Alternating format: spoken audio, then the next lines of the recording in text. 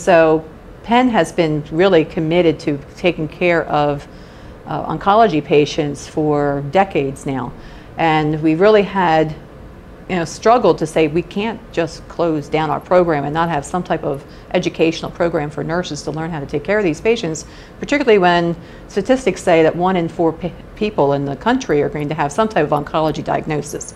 And so either they're survivors, or they're newly diagnosed, or they're in treatments, or they're still taking something to keep them in remission, and so it's either a comorbidity or an active disease, and we wanted to make sure that these patients were getting the care that they really needed and that nurses were getting the education they required.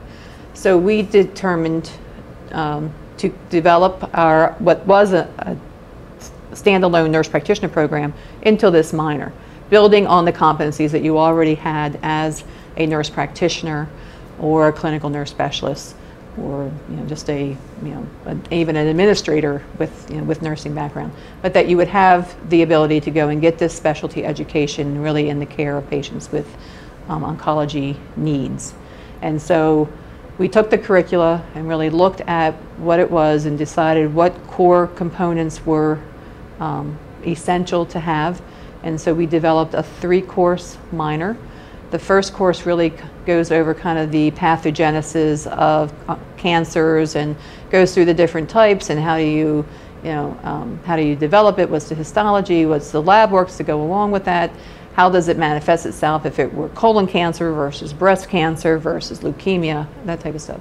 The second course goes over all the different treatment plans that you can have. So radiation and multi-therapy and all those type of things are included in that course.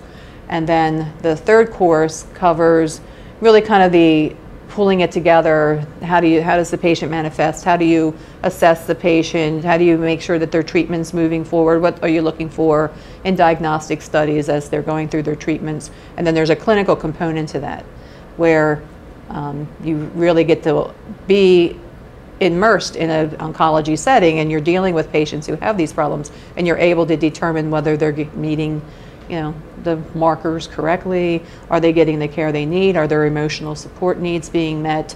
Are their family able to deal with it? All those type of psychosocial issues, as well as for their health issues.